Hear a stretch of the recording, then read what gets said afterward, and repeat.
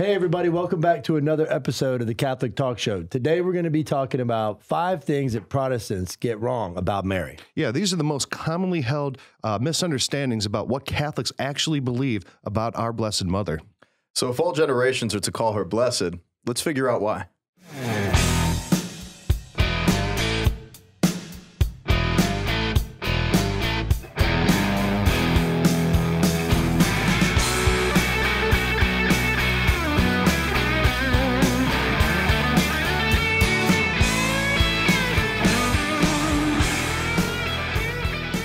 All right, back in the studio with you guys. Ryan, Father Rich, good to be here with you. Hey, guys. Always great to be with you guys. Loving this topic and loving my mama. Yeah. Mama's boy. We've talked about that Totally before. mama's boy. I played football on a team called the Mama's Boys at Ave Maria University. That's awesome. What was your record? We were actually undefeated. I think we were undefeated. Of we course actually you were.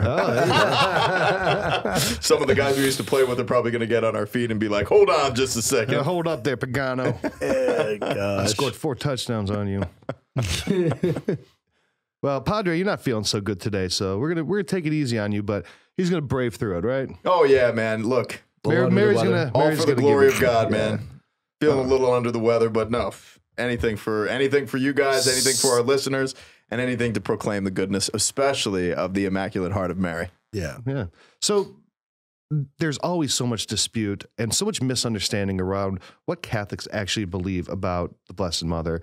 And Protestants, that's one of the things that they really point to a lot of times to say that Catholics are wrong about theology or whatever. But I really believe that those truly stem from deep misunderstandings of what we actually believe as Catholics about the Virgin Mary.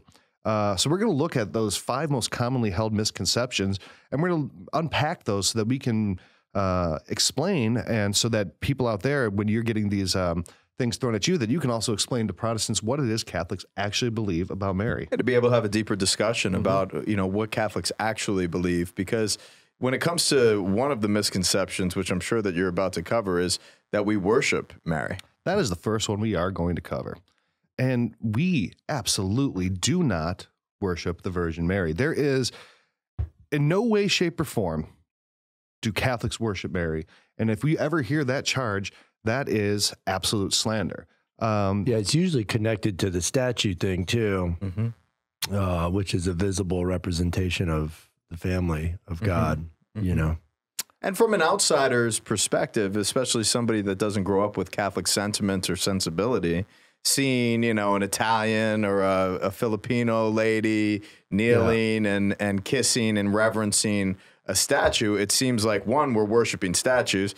2, it looks like we're worshiping whatever that statue is representing. And that down to the very core of what is popular piety is the pietistic response to the College of the Saints, as well as to those who we seek intercession from. And the Blessed Virgin Mary in the scriptures is said that she is to be called blessed by every generation, and that her maternal entrustment is to all generations. Yeah. So to seek that maternal care is something that has enriched my life tremendously, for sure. Yeah, I mean, it's right in the official documents of the Catholic Church, Lumen Gentium. It says, no creature could ever be counted as equal with the incarnate word of the Redeemer. The Church does not hesitate to profess the subordinate role of Mary. I mean, this is official teaching, restated time and time and time again. We do not consider her divine. We do not consider her an equal with Jesus. We do not consider her the 4th part of the Trinity. She is not a goddess. In no way, shape, or form do Catholics worship Mary, and we openly profess her subordinate role to Mary. Mary has no light of her own. All of her light is a reflection of her Son. She is like the moon in that way. Well said. I think she's adorable, though. Well, there's a difference in venerations that the Church has, and we said that about statues. And there's dulia, hyperdulia, and all of those. And dulia is veneration in the way that, dulia with saints is a way that you hold them up as a hero in the faith. Hyperdulia is the more fervent version of that is due only to Mary because of her role in our redemption, which is not a not directly, the redemption doesn't come from her, but her participation in the redemption, her role as the co-redemptrix. So just a couple of months ago, I met Sam Jones, who has more NBA titles than anybody else except Bill Russell. And the guy's probably in his 90s now.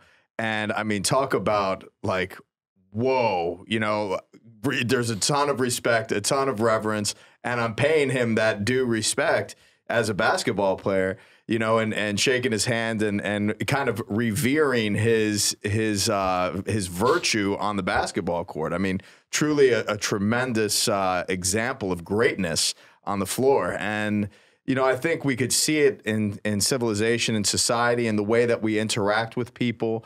You know, when there's greatness among us, there's a natural response to that. And, you know, the admiration that builds, the reverence that builds for virtue and greatness is something rooted deeply within the human response to that reality. So we see it in life. And why would we not attribute it to true holiness? I mean, we're talking about Sam Jones, who's truly great at basketball, but why not to the greatest of virtues? Yeah. Right. And I've been in conversations with people after, you know, their spouse has died after a long marriage, or a son passed away from a wreck or whatever, and there was a supernatural sense of their presence among them, right? And I don't know, you know, it's private revelation, personal revelation, but you know, Mary is present to us, right? Not as Jesus is present to us. I think through Christ, through the Holy Spirit, she becomes present to us because of the kingdom of God, because of how God established order among those who are living and dead.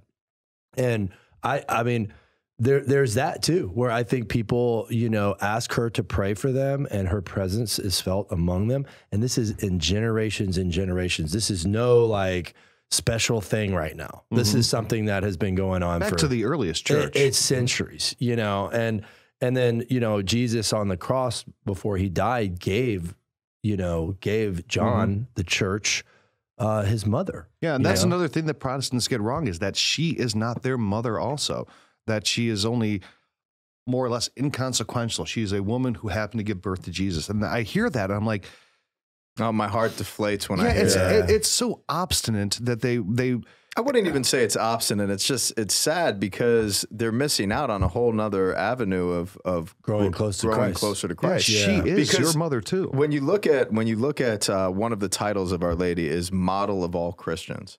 There has never been anyone in the history of the church, in the history of loving Christ, that truly loves completely.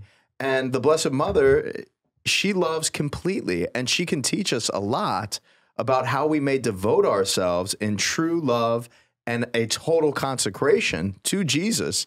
She helps us with that. Yeah, I mean, if you think about how much you love your own mother, and then you have to think of how much more Jesus, who has the perfection in him of all things, the perfect love for his mother, and if we are to be like Jesus in all things, then we need to also have that perfect love for his mother that he had. So right there, just logically, that if you want to call yourself a Christian, you have to love the Virgin Mary as your mother. Otherwise, you are setting yourself in opposition to our Lord. I think it just logically flows, and I don't think they understand that, and it's a real shame. I think there's hesitation with Protestants because, you know, they don't know if they're going to find this sort of a cult or whatever. You know, it just gets it's too Romish. It's too and then, you know, you go back and you say, well, I mean, you've never prayed a rosary, you know, you've never looked at this theology, you've never. So there's the other side of it where it's like, yeah, you don't want to dive deep, but there's also the rational and the theological side of it that makes a lot of sense too. Yeah, I mean, this was one of the last things our Lord said from the cross. And when he had John bring her into her home and said, behold your mother, I mean, he was saying that to all of us. That was, you know, Scripture has so many senses of understanding. And there was the actual immediate sense that, John, behold your mother, take her into your home. But that was also a command for all the Christians that would come for the generations after. Behold your mother. This is your mother. And for Christians who do not view Mary as their mother, they are orphans. They are orphaned Christians, and it's sad. And she's waiting for them to all come home to her. Yeah, and we think of Pentecost, the birth of the church. the apostles in the upper room gathered around Our Lady. Absolutely. And Our Lady was present for the birth of the church. Yeah. And the church is held up to be feminine in the sense that she is Holy Mother Church. Absolutely. And to realize that our Blessed Mother, explicates that. She lives that out in her maternal nature, teaching us what church really is.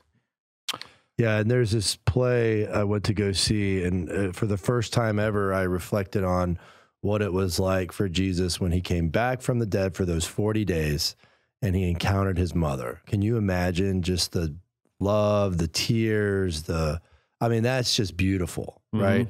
And, this is Jesus. This is our Savior. This is our Lord. This is his heart. This is his mother.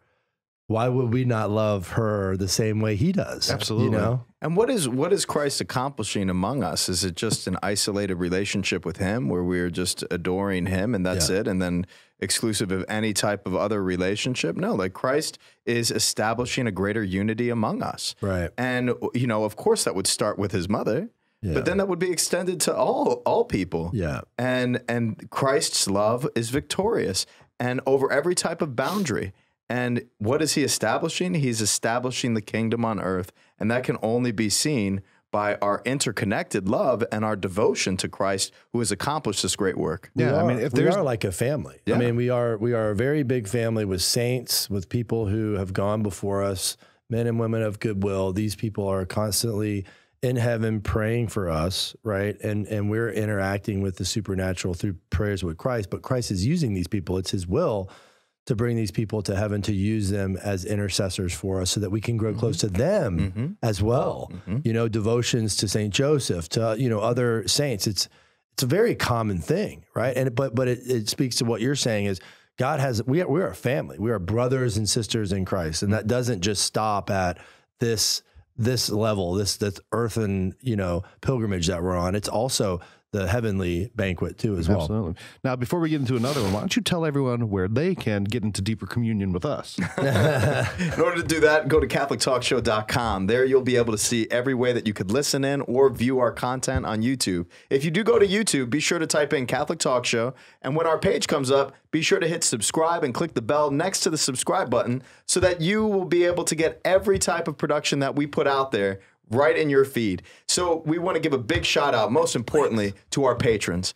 Patreon.com/Catholic Talk Show gives you the ability to support us financially so that this show may continue far into the future and reach new markets by your generosity. So we want to give a big shout out and a thank you to all of our patrons. And diving in more deeply to the Blessed Virgin Mary, I've been consecrated to Our Lady for many, many years. My first consecration was a Louis de Montfort consecration, 33-day consecration.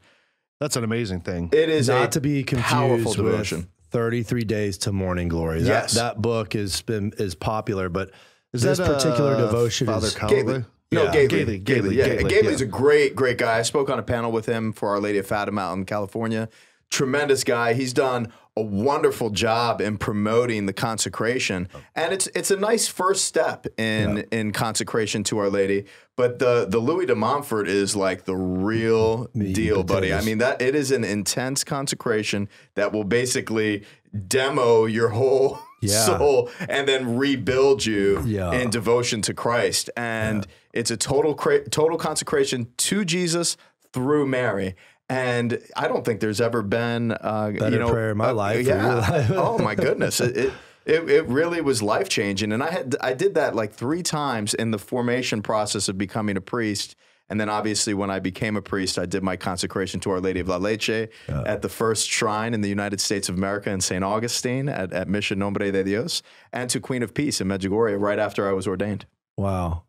Yeah, I mean, as far as the consecration goes, it's if anybody is struggling with God's will in their life, this is the prayer. It is the prayer that will put divine intervention in your life to give you attention to where you are right now in your life and having peace there, or directing you to where you need to go. That is a great point. Important. It's true. That's a great point, because what you come in contact with is Our Lady's fiat mihi secundum verbum tuum, May it be done unto me according to your word, according to your will. Yeah. That fiat voluntas tua that's in Our Lady, that is accomplished most perfectly in her yes to God, is something that you come in contact with, and it strengthens you over the 33 days of consecration to be inclined and resolved to fulfill that yes in your own life. You guys know I left the seminary during a 33-day consecration. Oh, no way. Yeah. Oh, wow. That's happened. reassuring. Yeah. And I met in that same 30 days, I didn't date her, but I saw her, met her, the woman who I married. So it was pretty cool. The other thing too is I consecrate my children, every single one when they're in the womb. My wife and I pray consecration prayer.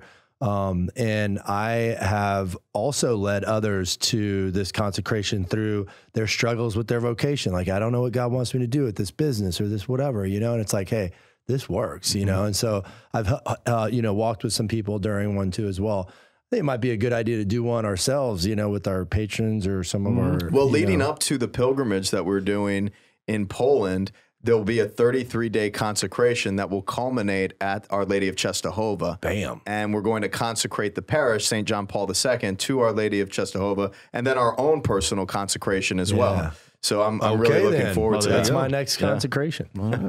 So I think, the concept of consecration flows into this next thing that Protestants get wrong about Mary. And one thing that Protestants get completely wrong about Mary is that she cannot intercede on our behalf.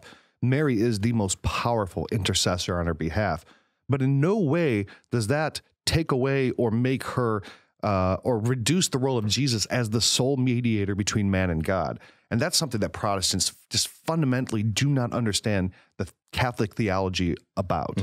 And I think the wedding feast at Cana gives the dynamics most perfectly. So the petition goes to Christ, and Our Lady intervenes and intercedes. Why do you think John included that? Just because there's so many details of particular events that could have been included, and John happened to choose running this little. It could have been just, hey, Jesus made wine out of water. That's more than enough. And then it would be just associated with marriage, and we could look more deeply at marriage. But no, was it Our Lady? It's a good point to realize that it wasn't the Blessed Mother who changed the water into wine. But there was servants went to her. Yeah. And she went to the Lord. Intercession that occurred shows us her identity.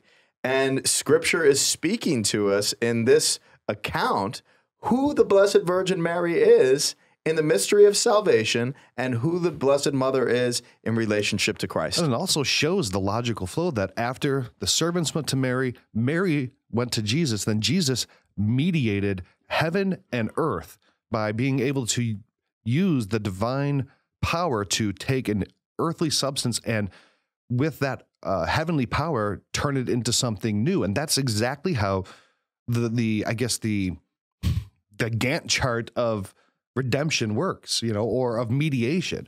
We're not praying to Mary and Mary's throwing down miracles for us. She's going to her son. And that's so the fact that John included that and knew how important it was to include that seemingly inconsequential detail is so important. You know? I mean, it's like everything in God's creation and plan for us happens for a reason. And just because Jesus died for our sins and sent the Holy Spirit among us to save our souls, and we need contrition, and that's great. But it's like half of dinner. You know what I mean? It's like just the appetizer. The rest of it is his plan throughout all this stuff, right? It's like why would God come to us through a woman who would be his mother? I mean, he didn't have to if it was that sanitary, if that was if it was that sanitized as a, salvation history. No, he gave us a mother. He had a mother. Why would he not love his mother? You just start going into all these like reasonable, questions like that just make sense. But what you're doing is you're taking the whole story, right? Not a part of it. You're taking the whole story and you're embracing it all, Yeah. And I agree. And even on a personal level, from my experience of the love of Jesus, it came through the Blessed Virgin Mary. when I first got a Bible in my hand, there was a devotional card of Mater Dolorosa, the mother of suffering. And I began to really relate to her and learn how to pray the rosary. And by praying the rosary, my devotion to Our Lady continued to grow and grow and grow. And I think for my overall consciousness and my overall psychological makeup at that time, you know, growing up in a divorced family and really having my mother as the you know, object of one, discipline, that she provides me discipline, but she also provides me the day-to-day love and the sustenance and the roof over my head and all of these different things that she provides. That what was absent was, you know, my father doing those types of things. And not to speak ill of my father, I love my dad very, very much, but that has a certain correlation to how God got a hold of my heart, because by way of intercession of Our Lady, she was the one who brought me to Christ, and Christ revealed the Father to me. And then my own father wounds began to undergo the greater healing that led me to realize, who am I in the mystery of what God is calling me to? And priesthood was born out of that type of devotional life. But it all started with the hand of the Blessed Virgin Mary extended to me, walking me through this great revelation. Yeah, Mary is a gift to all peoples from Jesus. Jesus is giving his mother to us from the cross. And in no way, you know, in 1 Timothy, there is one mediator between God and man, and that is Jesus Christ. Now, in no way does Mary's role as an intercessor somehow negate or obscure that singular role of Christ as our mediator. Because Christ is mediator as atoning sacrifice. He made a blood sacrifice and an offering for our sins before the Father, the just judge. So, you know, like our sins, there's consequences to our sins. So it is Jesus who is purely the mediator between man and God before our own sinfulness and before a just and righteous God. Yeah, and mediation and intercession are absolutely not the same thing. That's a good distinction. Yeah. It is. Intercession, this is what the Catechism says, Catechism 2634. Intercession is a prayer of petition which leads us to pray as Jesus did. He is the one intercessor with the Father on behalf of all men, especially sinners. And then it follows, for there is one God and there is one mediator between God and men, the man Christ Jesus, who gave himself as ransom for all. But we are not asking Mary to usurp that role as mediator. We are asking Mary, just like the servants at the wedding of Cana, to say, we have no wine. We're out of wine. We're out of grace. We are out of luck. We need help. And you, who Jesus loves so perfectly, can you talk to him for us and use your graces by the virtue of the way that you lived to intercede on our behalf? Just as, like, you know, in the Old Testament, you'll see a lot of places the role of the Queen Mother, and people go to the Queen Mother so that the Queen Mother can go to the king. And that's exactly the way that the kingdom of foreshadowing Christ, too. That's the way the kingdom of Christ is set up, and that's the way, you know, temporal kingdoms were set up, and we go to the Queen Mother to ask for the graces of the king, period. So you're missing out, Protestants, not having Mary on your side, because she could really help you. Yeah. So another thing that Protestants get wrong about Mary is that she was perpetually a virgin. And I don't know why they fight this one so hard. I think it's almost to purposely differentiate themselves from Catholicism. It's not really supported by anything, but I feel like this is almost like a kind of rebellion against the church by claiming Mary was not perpetually virgin. And it makes no sense to me why they fight so hard on that point. I think it's not only just the perpetual virginity or worshiping Mary or anything like that. I think it just comes down to what you brought out is, you know, desiring to be different. And you could see that in children, especially a large family where kids are trying to maneuver for the affection of their father or mother, and they're expressing themselves in ways that may be out of bounds just to get attention. Right. And they do things, you know, that may upset dad or upset mom. Yeah, Protestants rejecting the perpetual virginity is, you know, getting a nose ring and dyeing your hair pink. It just is. But punk rock music, man. But you know, it's like we're seeking affection constantly, and we want to be different. You know, we want to be different. And I even remember back with my sister. My sister was perfect in everything. I mean, she was like homecoming queen, and she got all A's, and she, you know, she'd never get in trouble, and I was getting in trouble all the time, you know. And looking back at it, it's like, okay, I could see that I was measuring myself to her constantly. Yeah, which is a natural thing. It's a natural thing. But now, thank God, it's like, you know, my sister could be my sister, I could be myself, and there's a greater harmony. And my prayer is that we may come to a certain place in all of Christendom that we can appreciate each other in such a deep way. And the fact that we are one in Christ, drawing us closer and closer together through our differences to really appreciate, you know, some of these articles of faith, like the Blessed Virgin Mary and who she is. Yeah, they'll point to Scripture saying, "Is this not Jesus, the carpenter's sons? Do we not know his brothers and sisters?" Yeah. And that's just that's refuted easily. Refuted multiple times because that same word for brothers is used all throughout the New Testament. You know, even Martin Luther defended the perpetual virginity. And he refuted that specific point. He said, Christ our Savior, who was the real and natural fruit of Mary's virginal womb, that this, without the cooperation of man, she remained a virgin after. Christ was the only son of Mary, and the Virgin Mary bore no children beside him. I am inclined to agree with those who declare that brothers really means cousin here, for in Holy Writ, the Jews always call cousins brothers. And this was from Luther's sermons on the Gospel of John. And a lot of the other main Protestant figures like Calvin, Zwingli, Cranmer, Wesley, they all defended the perpetual virginity of Mary. So it's so strange that kind of thought has crept into Protestantism. And again, it really is, I think, just a way to separate themselves from Catholicism. Right. Yeah, I got an aunt of mine in Alabama that, like, whenever the Alabama Delacrosses. Oh no, different. No, not the Italian side. Oh, not the Italian side. This is but you know, it's like whenever I'm around her, she immediately starts discussing religion in the Catholic Church, and it appears like she is basically trying to repeat what is said at her church by her pastor, and I'm just like, this is your faith that you're sharing with me. Like you have to like understand that this is how you envision your faith being shared. And we have to keep that in mind. And I've had numerous experiences with families that, you know, come to a wedding and it's a mixed religion, or, you know, disparity of cult, or, you know, and there's people that don't have faith, or atheists or agnostic. And then you have evangelicals, Protestants, all these different people that come into the Catholic Church. And, you know, I'm very open and, you know, conversational, and I don't think I have a threatening presence. So people talk to me generally. And I can't tell you how pretty many intimidating. I can't tell you how many. It's my beard. It's my beard.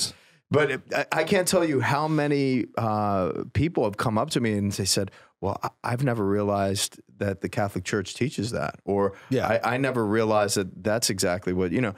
And I think it just comes down to that, because especially if people are being filled, their minds are being filled with, hey, this is what Catholics believe, and they're a, you know, a demonic cult, and, you know, their Holy Father is blah, blah, blah. You know, I think all of that is, you know, contributing to their worldview. You know, they've had this pounded into their head that, you know, the Romish Catholics are just absolute cultist heathens. And if they need to resort to that type of mindset, I mean, that's, I think, a defense of them trying to avoid the truth that is so inconvenient to them. How do we bring this understanding, this relationship to Mary? How do we do this?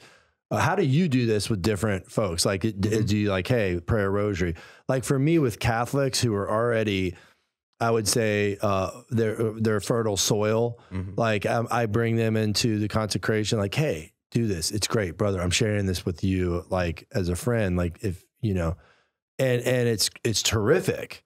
But you know, if you're obviously there are people who are very close, like my aunt, where it's like I don't know where to start. But your relationship is different with your aunt. She has a more superior position over you in her own mindset, so she's not going to be receptive. And I don't even try. Yeah, I would much rather her just see the way I live my life, and maybe one day her think that this is something that she wants, right? Instead of something that I can kind of. But how have you in your ministry? What would you say to somebody out there? It's like, hey, this is a good thing to pass off to somebody. How do we do it? I think you hit on it already, what you just shared. And I have the same style of delivery. One, first and foremost, I am not an apologetics type of a person. Yeah. I'm not discounting it, but in my opinion, if I'm coming at a conversation where I'm arguing with you and we're in an argumentative state over some type of position, I don't know, man, you argue with me quite a bit. We do argue a lot, but we're beginning from the premise of love, so and brotherhood. Oh, you know those memes? We should do a meme of you going like this, and then him crying, and me over there just like eating popcorn. You're the cat, and he's the crying lady. Yeah, that's so accurate. Lasagna, though. But you know, one I find to be more effective than that is testimony. And sharing and listening and, you know, hearing someone out and responding like I've listened to you. I've heard what you said, and let me share something else. It's done in a conversational, testimonially driven conversation where I'm not trying to prove you wrong. So then at the end of this conversation, you're walking away that, I lost that battle or whatever, and you're feeling defeated. No, after a conversation over the word of God and revelation and the person of Jesus Christ and the Blessed Virgin Mary and who she is, it should leave us uplifted. And that should leave both of us in a great place, leaving a point of conversation, not one person defeated and another person victorious. Absolutely. Right. The art of apologetics is not to win an argument. Right.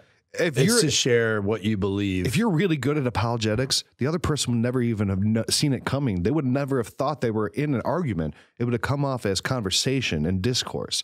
That is apologetics at its finest.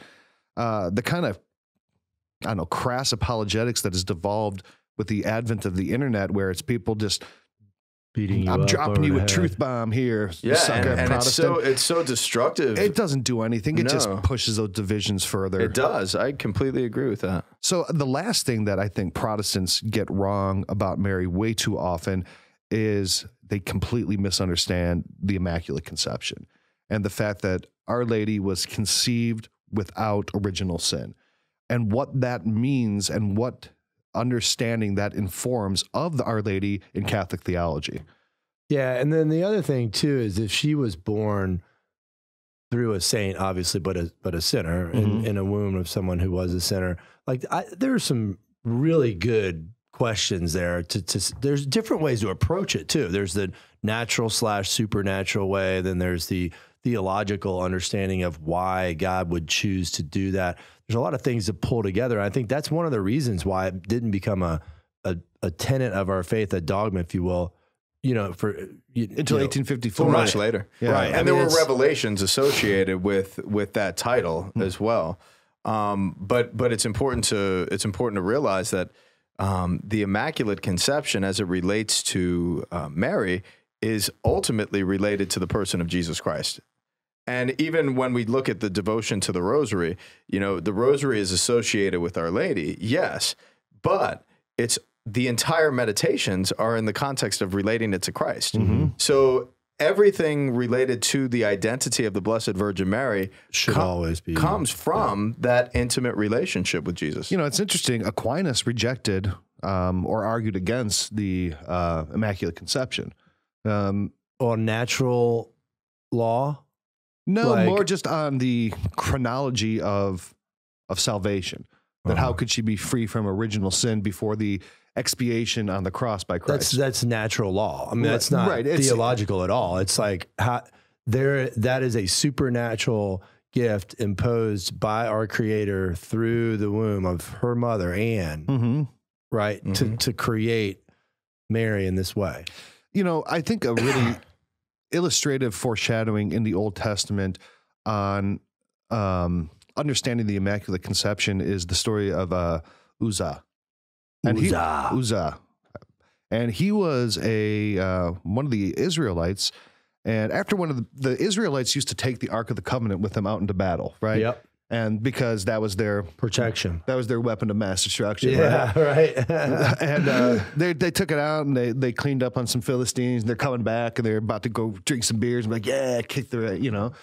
And they're carrying it back on the sticks, and it started to lose balance. And he put his hand on it to touch it, and he was zapped. And he was gestorbed, man. Axes on the eyes, right? And it killed him. So something so pure and something so powerful just to hold the presence of God. I mean, that's the Ark of the Covenant held. It was his throne, but it held the 10 Commandments and it held the manna. Which are supernatural articles, if you will, supernatural relics of the existence and the presence of God manifesting himself. But how much more perfect does the new Ark of the New Covenant, Our Lady, have to be for to be hold the second person of the Trinity? Yeah, to actually prepare the place where our Lord would come into the world through his incarnation. Yep. The seat of mercy, the Ark of the Covenant. Yeah. The Satis Sapientiae, the seat of wisdom. That's one of the titles of the Blessed Virgin Mary.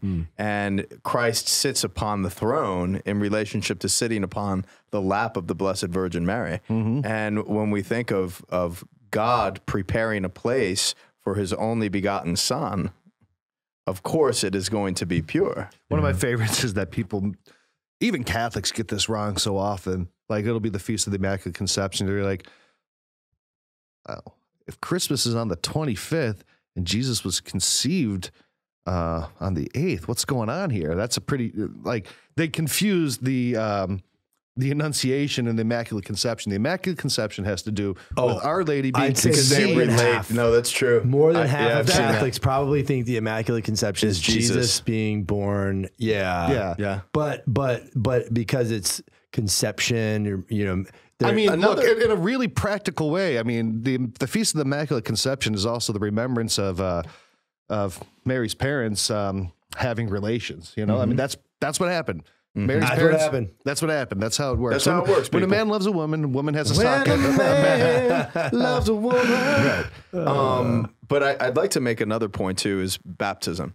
So, you know, because of original sin, we are in need of washing away original sin. If we are conscious of our sin, not only are we in need of washing away of original sin, we're in need of washing away of personal sin. And why do we wash away original sin? Why do we wash away personal sin? So that we may be in communion with Christ and God, and Jesus Christ and God. So if we're being baptized in the Father, the Son, and the Holy Spirit, and our lives are conformed to Christ, then we need to be prepared. We need to be washed and cleansed in that same manner of communion with God. It depends upon that. That's why when we are mortally in sin and we are in need of confession before communion with Christ, we need to be washed in the capacity that closes because of our human sinfulness to Christ, and our capacity for light and love and the fullness of God closes because of sin. It needs to be opened up and cleaned out. So in that same manner, why would we say that the Blessed Virgin Mary would have that same type of stain? She couldn't, because she needed to receive the fullness of God within her. I think that's a good analogy. And I also think a good thing to look at this is that, okay, sure, the Immaculate Conception was only defined in 1854 and then in Ineffabilis Deus, right? But you can look back to the first part of the Gospels to look at where this comes from. And you know, there's our logo of it, and that's at the Annunciation, Hail full of grace. Full of grace points to that Immaculate Conception. You cannot be full of God's grace. You can have much of it, or you could be graced, but being completely full of grace would... You would have to have the pure capacity of receiving the fullness. A full amount of grace. That's absolutely Nobody's ever said that to me. Yeah. No, sir, they have not. You're full.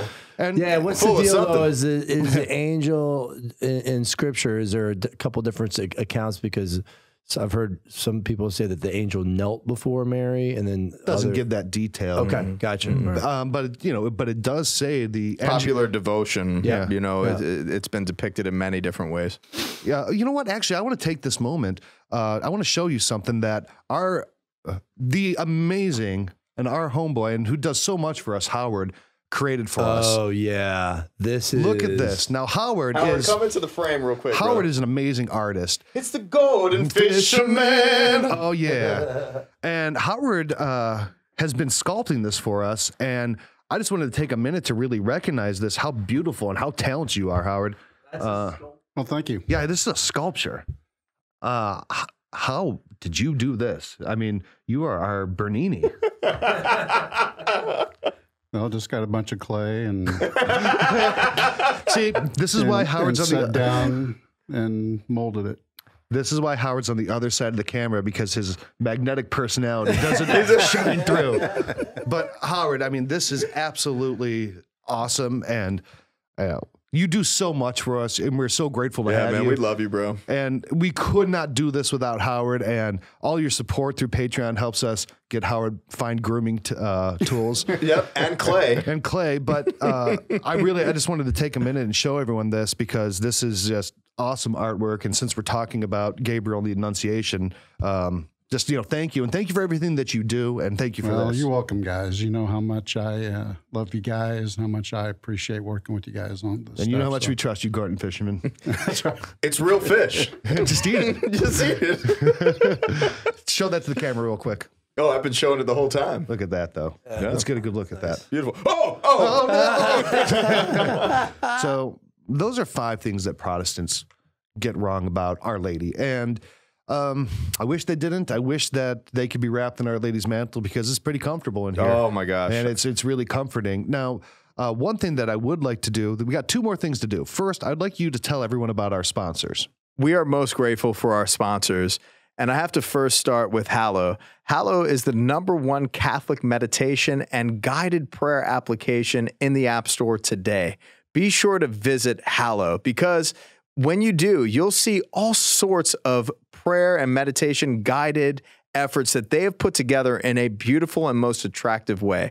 From Taizé to Lectio Divina to Rosary and to daily gospel reflections and so much more. This is a beautiful application that you should definitely have on your phone. And if you utilize this platform, you will truly be able to advance in not only your understanding of the Catholic tradition of prayer, but be able to cultivate that in your own practice, uniquely to you. This #1 Catholic meditation and prayer app is specifically out there for you to grow in your faith. We are so grateful for their work. We are so grateful for their sponsorship. And you should take a moment and check them out, because they are truly at the very forefront of technological advancement and the new evangelization. So check out Hallow, Catholic Meditations and Prayer App today. We want to tell you about our sponsor, Exodus 90. Exodus 90 is 90 days of prayer and asceticism, cold showers and devout prayer moving through the book of Exodus so that men could find greater freedom in Christ.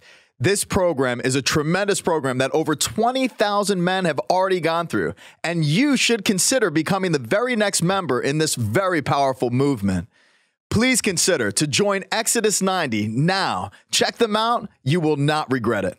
Ave Maria University, our sponsor, is an institution of higher learning in the Catholic tradition, and one that is very, very dear to me, as I am an alumnus and a graduate of 2008 from the new campus. We were part of the first graduating class, and it is awesome to see how much Ave Maria University has grown and has become not only the youngest Catholic institution, but one of the most powerful, driven in academics and faith. It is a university that appeals to all. And we'd like you to consider becoming a student at Ave Maria University, or if you know someone that is of age that may be looking at colleges and universities around the country, be sure to tell them about Ave Maria. There are over 30 majors. There's programs undergrad as well as postgrad, all the way up to PhDs in theology. You do not want to miss a chance to attend this university. It is surrounded by the oratory, this beautiful church in the middle of Ave Maria town. Just 30 miles away from Naples and the beautiful beaches. It's in Southwest Florida, so the weather is beautiful. But the greatest thing and the most beautiful thing about the university is the community. The community life is a place where young people find belonging and, most importantly, encounter Christ in the beautiful tradition of the Catholic faith. So check out Ave Maria University today. You won't regret it. All right. Thanks, Padre. That was really good. And thank you to our sponsors. They really help us, along with our patrons, are able to continue making the show. And we're so happy to support them, too, because let me tell you, they've made some beautiful products. Yeah, I mean, our sponsors are awesome, and we don't work with just anyone, and a lot of gratitude towards them. But before we go, we do have an Inquisition. Oh. And I know you're not feeling good. I know, which makes it so much more delightful for me because it's just twisting it in a little bit harder. Should I start crying up? Yeah. Mama. Oh, you should probably pray to Mary first because it's going to be a difficult one. I keep my rosary close by. All right. So, the Inquisition. Yes. Human beings. Mm-hmm. Jesus Christ. Human beings? Human beings. Beings. Okay. Beans. Jesus Christ was like us in all ways. Mm-hmm. And that means physiologically, he was exactly a human. He had a better nose than mine, though. Yeah, probably. For sure. Got like a pointy better nose. beard. Better beard, Much too. better Yeah, beard. your beard sucks, dude. Yeah, I know, Sorry. man. I trimmed it too close. Okay, quit stalling. So, Beans. human being. That means that Jesus Christ had DNA. Mm-hmm. But in any sort of conception, there is two sets of DNA, one from the father and one from the mother. Mm. But since he was immaculately conceived, where did the other half of his DNA come from? Or did he only have Our Lady's DNA? Ex nihilo. Out of nothing, God provided that strand. So was Mary's DNA there? And was it half immaculate? Oh, of course. Or ex nihilo? It has to be within the lineage of Our Lady. That's the whole point. So half of his DNA was Our Lady's? Yeah. So then also in the womb, it is also known that DNA from the new baby transfers into the mother. Look at that. And that the She's mother the first to receive communion. The mother also carries the DNA of the child with her the rest of her life. So did Our Lady also contain in her the actual DNA of Jesus Christ? And that is why she is called the spouse of the Holy Spirit. She has received in a spousal, conjugal manner this beautiful line that comes perfectly from the Father. And that must be seen in DNA. So half ex nihilo DNA and half Mary's DNA? Absolutely. All right. I think You did accept pretty. that? I accept that answer. Praise Good the job. Lord. We're friends now. You did good, Padre. Oh, no. I got to wash my hands now. I've got hand sanitizer here. Yeah, Hold on. please. Yeah, you got the funk, man. I don't want that. All right, so. Got the funk. Got the funk. That's a good Thank episode. you guys for That was watching. great. Yeah. Mary, Thank you. make Padre Sicky over here feel better. I would appreciate He already that. looks like he's feeling better. He does. You got better color. Yeah, it's coming You back. look like an 18th century Catholic statue. You're all rosy now. Speaking of 18th century, you owe me something, and that means a shave of the chin It's happening. Yeah. and the mutton chops. That's because good. you lost. And like always, I'm over here just eating popcorn and watching. No, you're eating Lasagna. lasagna. Hey.